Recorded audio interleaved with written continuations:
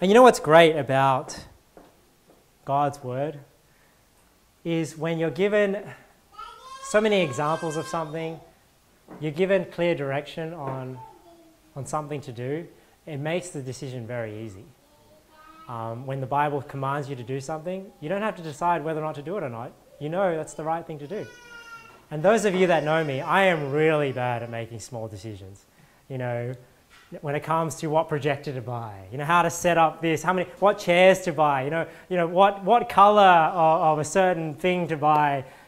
You know, I rack my brain over, you know, making the website look just nice, the way I think it should look, because there's just too many decisions. You know, what font to use, what colors to use, what pictures to use, and I hate making these little decisions. I'm really bad at it. But you know what's funny about the way I am?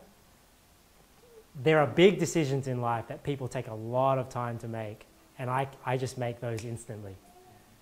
Who to marry. If I know that's God's will, you know, me and Elizabeth, we got married, I proposed to her in 3 weeks, and we were married in 2 months. And I didn't see that as a big deal because I know what God's word says about who to marry, so I knew I was making the right decision. You know, where to live. People will think, oh, do I live here? Do I live there?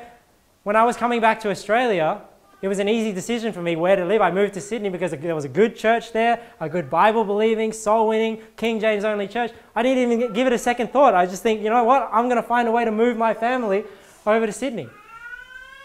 So there are things like that. It's funny because when the Word of God has direction, for me, that makes decision-making very simple.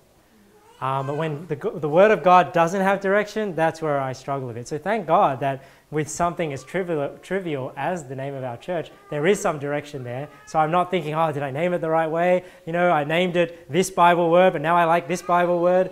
And it's constantly changing. You know, thank God that's not going to happen. Now I have a convention in my own heart. Hey, that's how God calls churches. That's how I'm going to call the churches that I am the bishop of.